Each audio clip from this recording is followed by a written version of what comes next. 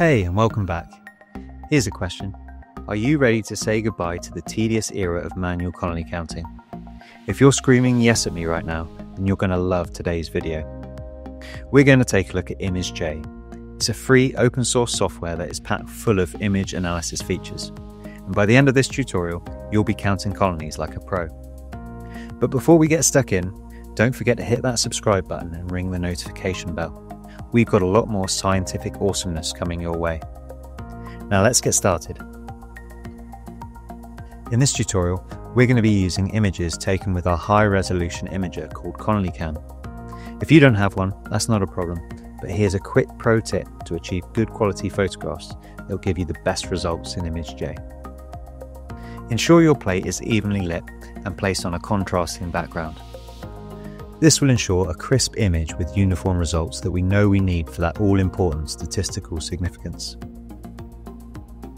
First up, let's take a look at the manual counting method. For this, you'll need the Cell Counter plugin. If you don't have it installed, we've linked it down below. Head over to the Plugins tab and find Cell Counter under Analyze, and then press Initialize to connect the counter to your image. If you need multiple counters for various phenotypes, that's not a problem.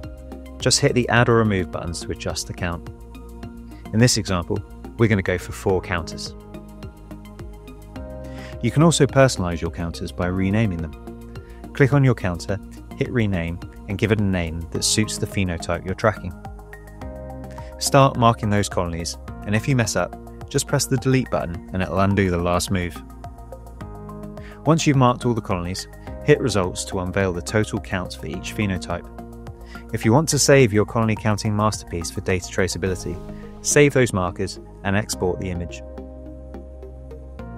Now that we've had a go at the manual method, let's talk automation. For this to work, we need to put the image through a couple of filters. Begin by adjusting the image to 8-bit by heading to Image, Type, and then 8-bit. We need to remove the background now, so draw a circle around the Petri dish using the Circle tool, and then go to Edit, Selector, and make Inverse, and then Edit and Clear. Voila, your Petri dish is now ready. The next step is thresholding. Head to Image, Adjust, and then Threshold. And here's where the fun really begins. You can press the Auto button or get hands-on with manual sliders, but once you're happy with the result, hit Apply. Finally, to set the shape thresholds for your colonies, go to Analyze, and then Analyze Particles.